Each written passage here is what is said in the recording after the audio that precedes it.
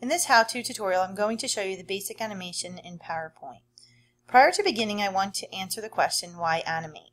First, the purpose of animation is to guide the reader to see what you want them to see first, second, etc., versus having everything on one slide. The second part is to provide rich and engaging visuals to carry out the intended message. Please note it is highly discouraged to have several animations on one slide. The only time several animations occur is when you might see something like a Disney Pixar animation of images or a video. Too much animations for text and static pictures makes the learner not want to continue that particular presentation. Okay, instead of bombarding them with an image as well as words, you want to kind of separate that for the learner to kind of absorb the information. So first, I'm either going to take away the picture and have the words first, or take away the words and have the picture. Let me show you how to do that in the animation bar. When I click on animation, here are various animations: appear, fade, fly in, float, split, wipe, shape, etc. When I go to the right side of the screen, I'm provided with more animations as well as something that's called add animation. Prior to adding any animation for the images, I like to click on animation pane to show the workplace in which my stuff will be held. On the right side of the screen, you'll see all the animations, and then you can actually edit based on your specific. I have to ensure what I want to be animated is highlighted. I then go up and click on add animation, and I have choices: entrance, emphasis, and exit. So first I'll show you the most common, which is appear, fade, fly in, and I'll do split. When I'm done with that, within the animation box there's a number 1, so that's the first animation. When I hover over it, it tells me what type of animation it is and how it's going to be put in. So here it says on click. So in order for the animation to happen, I must click it on the mouse key, I must use my right arrow or press enter. Here I'm going to make it go automatically, so I press on the down drop box, and then I click on timing. When I do that, there's a box that shows up split. Now split's the animation choice I did. Start, you can either choose on click with previous, after previous, the delay in which you want, so we'll wait about a minute, second and a half. How fast it comes in ranges from 0.5 to 5 seconds. I can repeat it, or here I have my image once again, and when I press play, this is what it looks like. So the viewer has a few seconds to actually process the picture, and then there's text that comes within the screen. On my next slide demonstrates examples of chemistry, and I'm asking the learner to explain how these pictures display the idea of chemistry. So I could create a slide with all 4 pictures across, but sometimes that's too much to the learner. So this is where animations come in, and there's 2 different types of animations. You can animate on this page, the first picture, then the second picture, then the third picture, then the fourth picture. Or you can also do a live animation where they're overlaid, and let me show you what that looks like. Let's first do this image first, then the pills, then the melted butter, and last but not least, the lipstick. What I need to do is highlight the image that I want, click on animations, click on add animation, and then select the one I want. So I can go to entrance, emphasis, exit, etc., and I can also go to more entrance effects.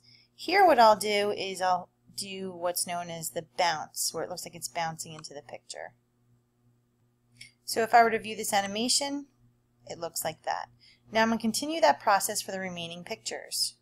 I'm going to highlight the picture I want, click on the word animations, scroll to the right hand side, that's called add animation, and then select the image that I want.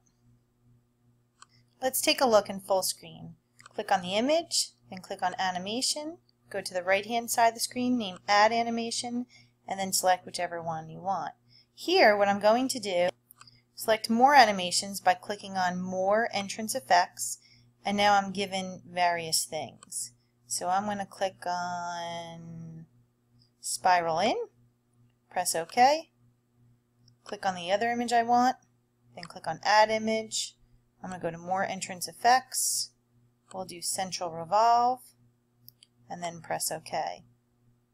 So when I preview this page, I can see the first woman bouncing in, then the pills coming in, then the bread, and last but not least, the lipstick. please note the animations kind of came in very fast. So what I need to do is adjust within my animation pane the timing of this image. As you can see in the animation pane, there's 4 animations that take place. Here it lists the picture 4, picture 10, picture 6, etc. And when I hover over it, it tells me how it's going to be played. Now all of these at the current time are played only by clicking of the mouse, the right arrow key, or the word enter. Now when I take this concept and hover over the images, please note the 1 correlates with the animation, the 2 is a second animation. So now I want to adjust its settings for the timing. I click on the drop down box, and these are automatically start with previous, means start after previous, but my famous one that I use is timing. And what I do is I adjust accordingly. So here I'm going to start after previous. I'm going to give it a second delay just so it can process the text on the screen. Medium is fine, and then I'm going to press OK. I'm going to repeat these steps for each image. Drop down, timing, adjust the timing after previous. I'll give it a second delay. I'll make this one fast and then press OK.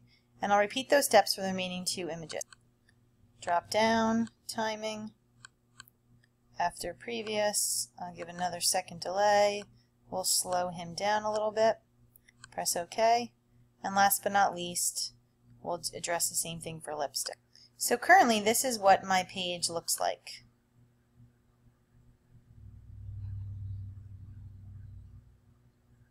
Now as one can tell, the images are coming in within their own and not using click. You can adjust depending on your type of audience. Will you be addressing a live presentation and need to click from image to image? Do you want the images to be moving on the screen while you're talking? Using the same pictures, on this slide I want to illustrate to you the process of overlay using animations within PowerPoint.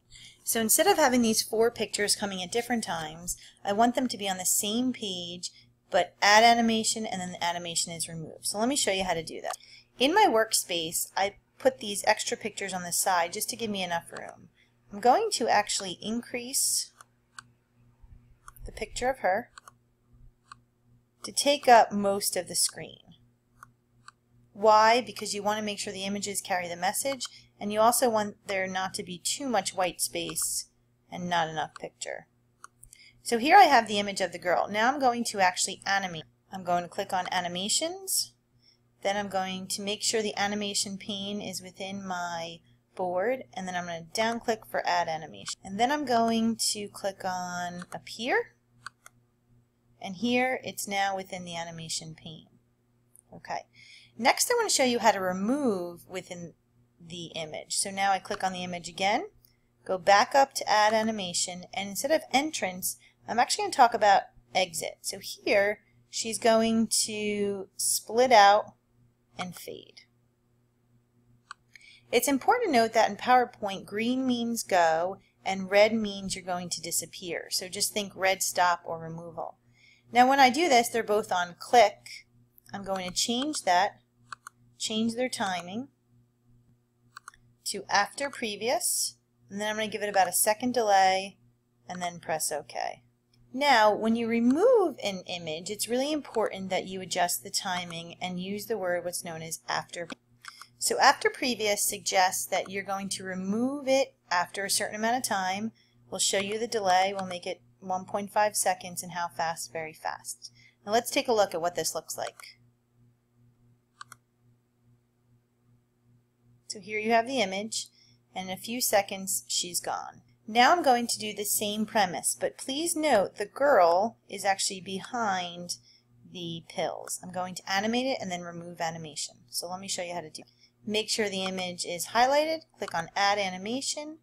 I'm going to say select the wheel, and then I'm going to make sure my image is highlighted again, add animation, and I'm going to remove it by floating it out. Okay, so once again I need to make sure I adjust the time setting. This is important after previous. I'll wait a half of a second. I'm going to make him go medium is fine and then press OK.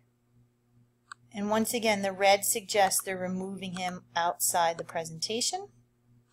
I'm going to adjust the settings and then remove him as fast as I can. Okay, so as a viewer, one does not know that these pictures are what's considered an overlay. So this concept is used a lot in Disney as well as in commercials. So when I play it, this is what it'll look like.